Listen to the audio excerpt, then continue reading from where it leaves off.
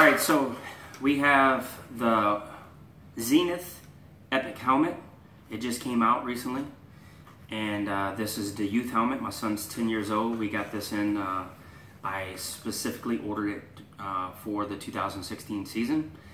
And I just wanted to share a couple cool things, what really drew me to liking this helmet.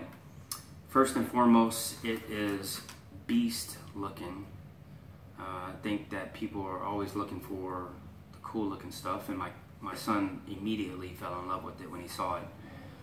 And as I was researching, trying to figure out the difference between this helmet and the Rydell and the other ones out there on the market, there's a recent study that showed that this Epic helmet is, out of all the testing that was recently done, this is the #1 helmet to reduce impact and concussions for the head and the brain.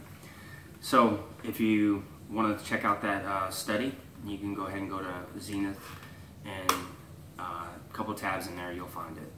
You can download it. Of course, it's debatable just like anything else, but at the end of the day, the most important thing is finding what works for you and your son. But if you're considering the Epic Xenith helmet, by far get the helmet. I mean, it's unbelievable.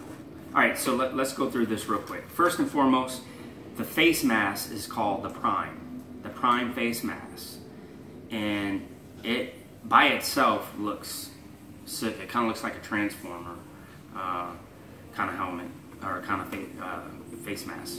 And then we also got the face shield. Since my son's been playing, he's been playing since he was like 5 or 6. Started off with flag. Every season he's played with the face shield. Just extra protection, keeping hands out of the eyes. The only bad thing about the shield is you don't get as much air intake, but if the kids are already used to it, like my son's already used to it, so it's kind of like he feels naked without it, which is pretty good. All right, so looking at the side of the helmet, so first and foremost, my son plays for the Wolverines here in San Diego, California, and that's their little logo right there that's put on. From the side, you can see that there's quite a few ventilation. You got the one by the ear, you got the one in the back, and you also have the 3 in the back here, and then you also have 2 right here. So just on top of the helmet by itself, you have a total of 10 ventilations. On the back you got 2, on the side you have 2, and so from a ventilation standpoint and breathing standpoint, from the outside looking in, it's unbelievable. So, however, you got to look what's on the inside, because can really, the heat that's on the inside get to the outside? I'm not sure if you guys can see this, but I'm gonna try my best to share this with you guys. Let me take a look at the camera. Oh yeah. So you can see those bubbles in there, and I like to, they're like little bumpers, little cushion shock absorbers.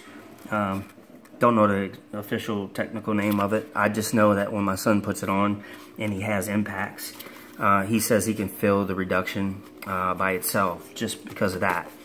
And the cool part about this helmet is when you strap it up, see like here, when you strap it up, here and here is what you take off.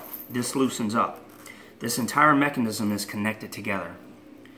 And when you strap it, it conforms to your head. So as you put the helmet on, the inside collapses around the head, protecting the head in a different aspect.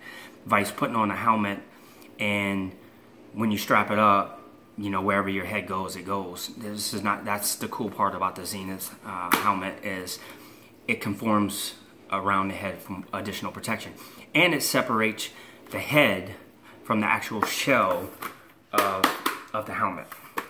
So with that, if you look here, we got 2, 4, 6, 8, 10, 12, I don't know, 12, 14 right here, shock absorbers. And on the back side of these, I think we have like 8 to 12 of these. I don't know if you guys can see this, but I'm gonna try my best to these big old shock absorbers, kind of like having suspension in your vehicle. There we go. I think you guys can see that pretty well. To me, this is money in the bank. I will spend the money. You know, of course, at the end of the day, you can only protect your kids so much if they play sports. But if the probability is reduced because I'm able to get him a helmet, why wouldn't I spend the money on the helmet for him? But at the end of the day, the most important thing is whatever works for you and your son or for yourself.